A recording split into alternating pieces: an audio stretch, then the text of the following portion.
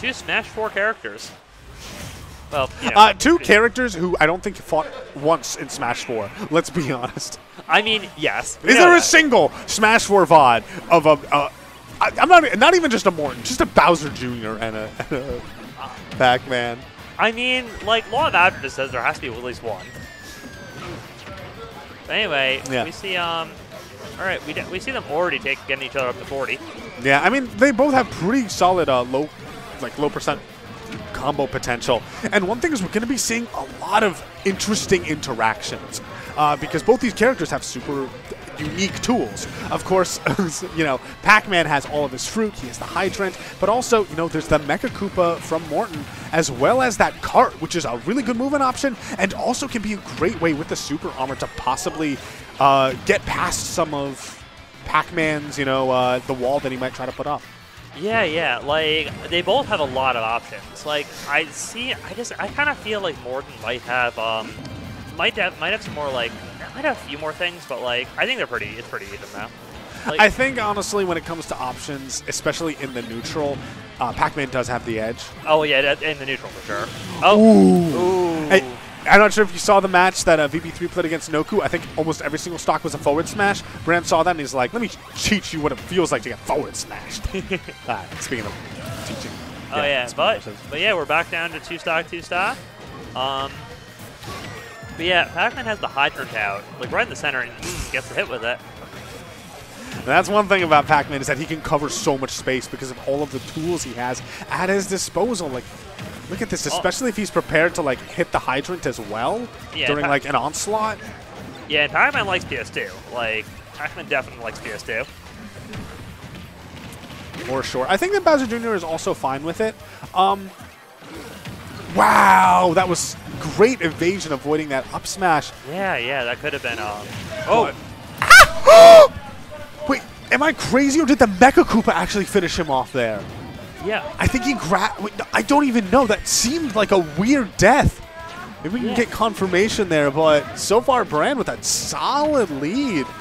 Can he take it all the way to an actual game lead, though? Yeah, like, I can see good things coming out of him. Like, he's already got 64% extra credit. Make it 75, folks.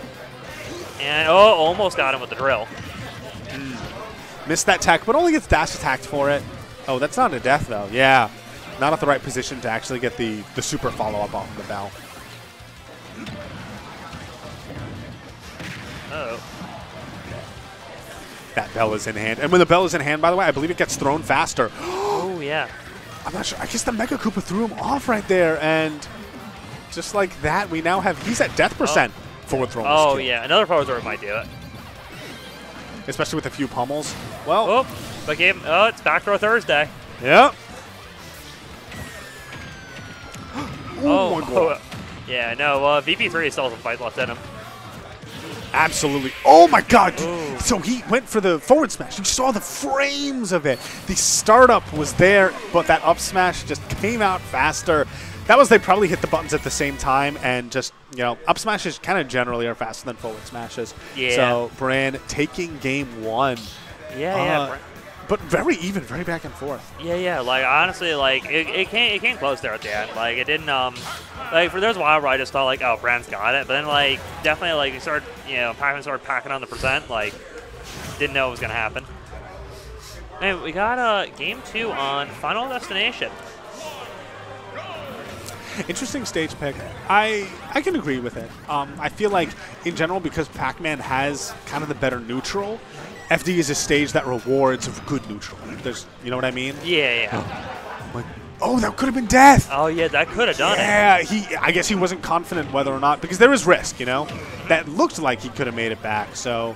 But, yeah, no, if he had gone down there, for those of you who don't know, you can steal the third jump from Pac-Man's trampoline, and he has no recourse. He just dies.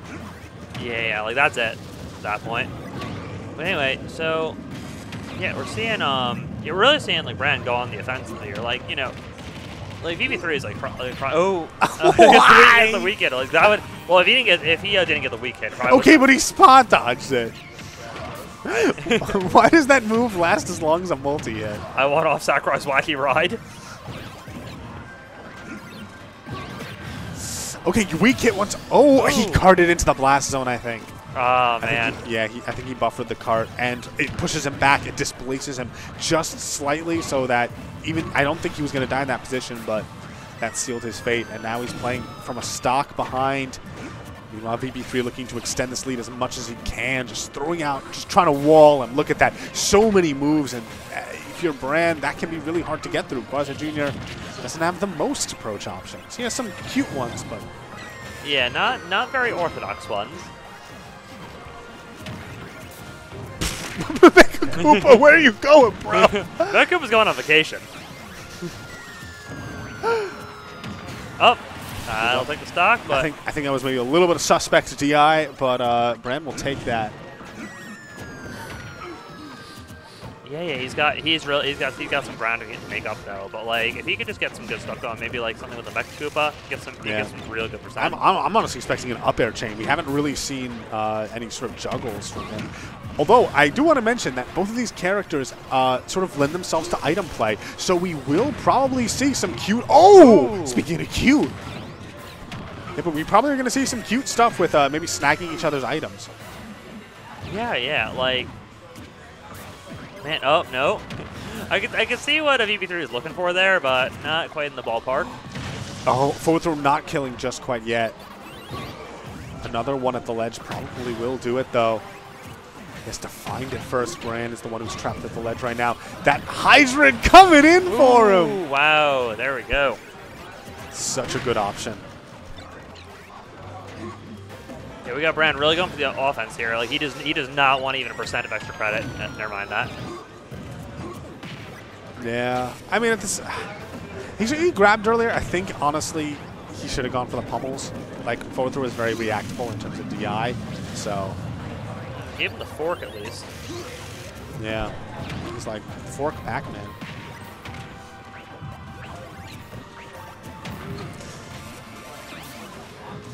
Man, this percentage are starting to go low. He air dodged into that apple. Oh, he's at 69%. He's looking pretty nice here. But is it nice enough to actually close out this stock? Will he? Will he? Let's see.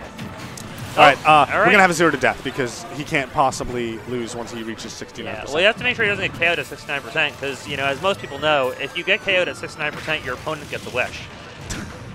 It's like birthday candles. God damn it. Hold on a second. He is kind of working some magic right now. It's this. Okay. I've always noticed that though. People get like a 69% bonus. Like they always pull off some good stuff at like 69%. It's magic. Their opponent is too distracted by giggling. Exactly. Ooh, the cart rollout. Yeah. Wow. And, oh my god. Hold on a second. One forward smash at the ledge will absolutely do it. And or like that.